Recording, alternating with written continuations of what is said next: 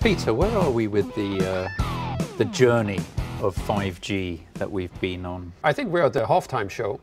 The first half characterized very much by mobile broadband, converting 4G smartphones to 5G smartphones, and fixed wireless access, which I think has been a runaway success, which I don't think anyone expected 3 years ago. Yeah, but there was also, and let's be honest, there was this kind of trough of disillusionment period from carriers around 5G. They thought, oh, we'll add more capacity, we'll charge people for more capacity, and it didn't really work out like that. I think that what happened in the first half, and the consumer application was very much driving the build out of the network.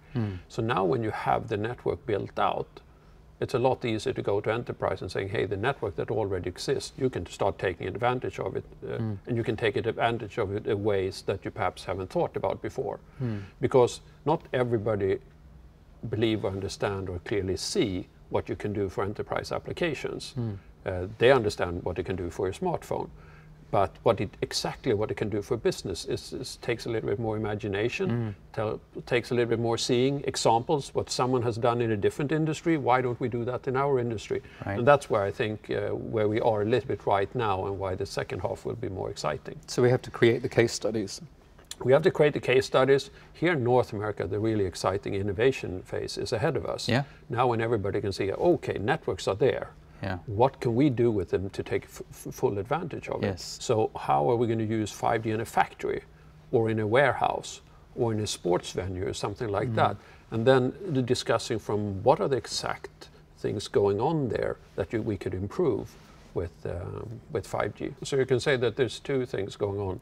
The first thing is that we need to understand way more about the enterprises that a network serves. So thinking about very much in my role about my customer's customer, and seeing that, well, how does this change for an enterprise? And that is very, very different from different enterprise sectors.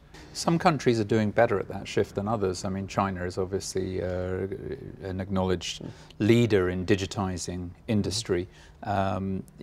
Sweden is doing very well as well, Singapore, Brazil.